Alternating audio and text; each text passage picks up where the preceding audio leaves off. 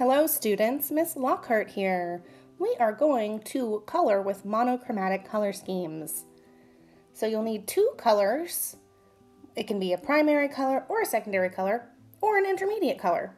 An intermediate color is two colors mixed together. You'll see here where it says combo. I've created intermediate colors by layering colors on top of each other. Okay. So I'm going to show you how to create these really fun color value gradients. Essentially, it just means you press down harder to make a darker value, and then you press a little lighter to make a medium value, and even lighter pressure for the lightest value of that color. Practice doing that with the color pencil you're using. You can also use crayons or oil pastels for this. If you only have markers, that's okay. You can think about just using warm color families together, like red, orange, and yellow for your dark, medium, and light color. You could use warm and cool colors like blue, green, purple, turquoise. So that's okay if you just have markers. You can just stick to warm and cool color families instead. Now take a look here. I am going to combine two colors using colored pencils. I put my blue down first. I'm going to make turquoise or blue-green. And now the green on top. And you'll see the blue-green appear. So you can always mix your colors, even if you're not using paint. If you're using color pencils, it's really fun to layer colors to create those intermediate, or in other words, tertiary colors. There are two words for those colors, the ones that are combined, intermediate, and tertiary. Okay, now look there. I did a blue-violet on the top by putting the violet down and the blue on top. Awesome. Practice your color value with your two colors before you get started. Now, monochromatic means one color. Mono, one. Chrome is another word for color. Chromatic, so one color. In the artwork, what we're going to do is we're going to use two monochromatic color schemes so that our mountains are really pretty and colorful. Now take a look here. I'm going to do another color combo where I do my red violet at the top, and then I did pink below. So these are going to be my colors that I'm choosing for my drawing. Now look, I'm going to do a combo of that nice light pink with the red violet or fuchsia on top. So my sky is going to be red violet. My mountains are going to be blue violet. And then I'm going to use all the shades and tints that I can with those colors. Okay, so here, take a look at my drawing. Now, let me remind you, our goal is to have two colors with at least three different values. So, like, I used red violet, and I want to have a darker shade of red violet and a lighter shade of red violet. Do you see it in my sky? My red violet, also known as magenta or fuchsia. And then right above it, I have the darker version, which just means I put purple right on top of it so that it looked darker.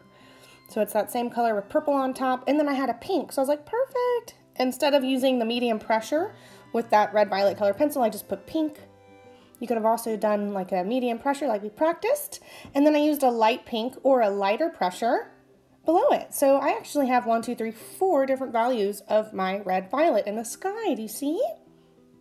You can also do a version of that with just one color pencil where you press down harder in one section, press a little less in the next to create the medium value, and then of course press a lot lighter for the lighter value. If you happen to have the colors in your color pencil set or your crayon set or oil pastel set, that's great too. You can just use the colors instead of changing your pressure. Now you can see how I'm doing it in the mountains. I have chosen blue violet. Now what's really cool about choosing an intermediate color, like blue violet, is there are two colors in there, blue and violet. So in that monochromatic color scheme, I can use blue like I'm doing now, just blue, or I could use just violet, or I could layer them and use the blue violet, the color I've chosen. So it's great. You have lots of options if you choose an intermediate color, because that intermediate color has two colors mixed in. So anyways, you can see here, I'm doing blue on my mountain that is closest, well, it's the small mountain close to the horizon line, it's blue. The middle one is a combination of that blue and the violet. And I'm pressing a little lighter in that middle one, do you see? So I'm gonna put my blue down first, using kind of a medium pressure, and then I'm gonna put my violet on top to create kind of a middle value of the blue violet. So the middle value of blue violet is right there on the middle layer of mountains. And then you can see above it is going to be my darkest value. Can you see how it's darker up there? Yeah, so the darkest value is the blue violet color pencil that I have, which is awesome. If you don't have the exact colored pencil, like if it doesn't say blue violet on your colored pencil and you're like, this doesn't look like blue violet, remember, you can combine colors. So you could put blue down and then you could put purple on top. Now I am doing my darkest value of the blue violet color I've chosen. So I have that actual colored pencil, which is great. And I'm pressing down nice and hard so that the value is dark.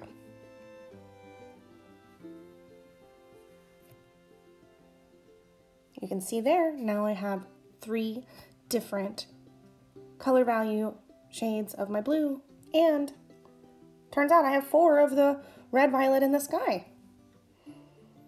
This is our goal.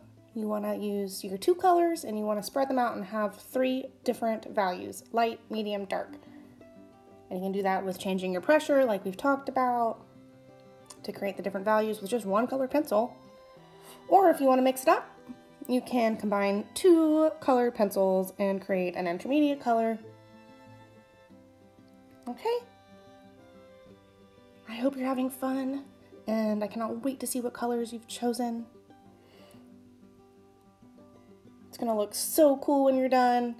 Follow along and I'll show you how I did the front of the landscape, also known as the foreground of the landscape. I'll finish these mountains in the background, and then I will show you how to color the foreground in just a moment. Thanks for watching. Stay tuned.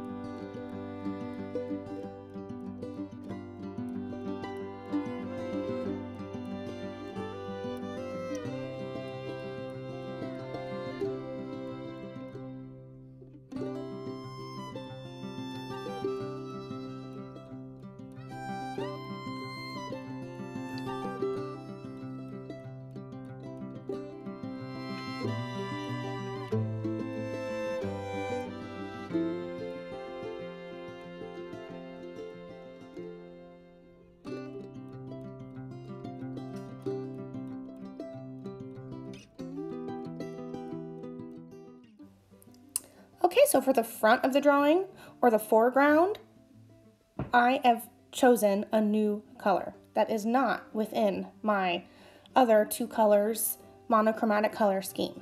I have chosen green. I wanted to mix it up a bit. So I've already completed my the requirement to do 2 sets of monochromatic colors. Now I'm adding an extra color. You do not have to. If you don't want to, you can continue to use the 2 colors you've chosen before and just change their values. So you could make it darker or lighter when you're finishing the front so that you have just those colors in your drawing. If you want, you can add another color. So I've chosen green. And I'm going to fill in the hills and rocks and the front here with green.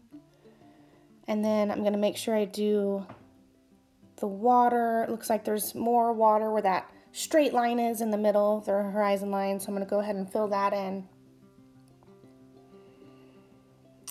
Okay.